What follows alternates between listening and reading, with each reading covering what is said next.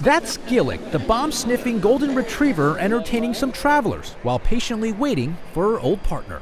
When we weren't trading, we would go out on missions every day. She would be the first one going out and trying to find, any suspected caches or IDs. This an old photo of Staff Sergeant Alex Brown's wife and son visiting the two while they trained in Arizona. They served side by side in Afghanistan in 2012, but got separated when he came home.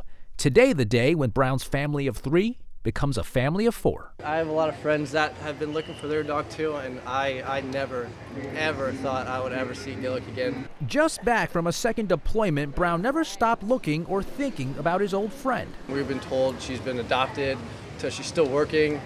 So we've been told a lot of different things, so I had no idea where she was. Turns out Gillick and 11 other dogs were adopted by a private contract company that then abandoned them at Mount Hope Kennel in Virginia. The owner there generously taking care of the dogs over the last 17 months. Then out of the blue, a friend sent the family a message on Facebook after noticing Gillick in a video.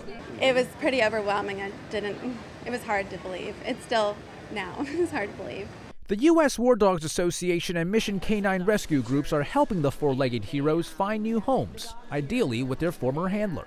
When we see these guys get back together with their dogs, it's like putting a piece of them back together, and it's pretty exciting. After years apart, a friendship rekindled. There's some catching up to do as Gillick heads out of the kennel and off to enjoy the dog days of summer. Our house, we built a fence right before I left for our 4-year-old.